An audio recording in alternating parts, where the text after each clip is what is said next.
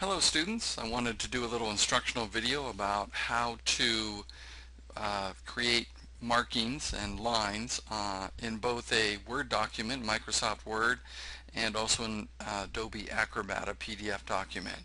So as you can see here on the screen, I have a sample page up, and you have the main menu. This is, by the way, Microsoft Office 10.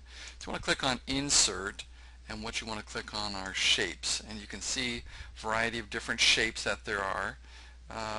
Lots of different things you can put in here. The one that I like to use is this curvy line. It's called Scribble. So when you click on that, and that, now moving my cursor, turns into this X. But what this does then, I'm gonna left click and then hold down, and you can see that I am drawing on this page. So draw whatever I like.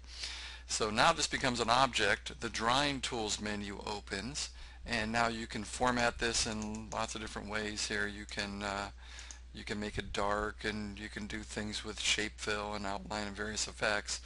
Another way to do this, now that this is an object, you can right click on it, and as part of the menu it's Format Shape, and here you can change lots of different things about it. For instance, I want to maybe change the width to something very much wider. It's actually doing that as I do it.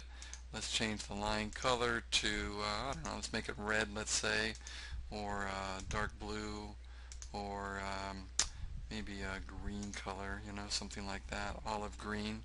Anyway, you can play around with that. So then you would save this the normal way, just File, Save As, and all those changes would be kept like that. Okay, so that's how to do it in Word. Let me close this window. I also have a sample page up in Adobe Acrobat. This is Adobe Acrobat Pro. I think it's version 10. And one of the things that you'll do here, once you have a document up, it's really using this comment menu. And what you want here is to click on, so I clicked on Comment, I'm clicking on Drawing Markups. And when I look at those, it gives me the common ones that are used to draw. You can do lots of things. If you hover your mouse over here, it'll give you information about what these things do. The cloud one's kind of interesting, and you can draw shapes and arrows and all sorts of things. But the one I like is the pencil. And when you select that, I'm left clicking, holding down, and again, I've been able to draw here and draw whatever I'd like. I can even do dash lines if I want, anything I'd like to do with that. And again, these are objects as well. So when I hover my mouse over this first one, I can left click on it, and then I can click on Properties, and now I can, let me move this over a little bit so you can see. Well, actually I kept them all together. Let's make it 4-point, and let's change the color to blue, something like that. And you can make it default properties, some other things. So there's that one as well. And then you can scale this and do some different things, whatever you'd like to do with this.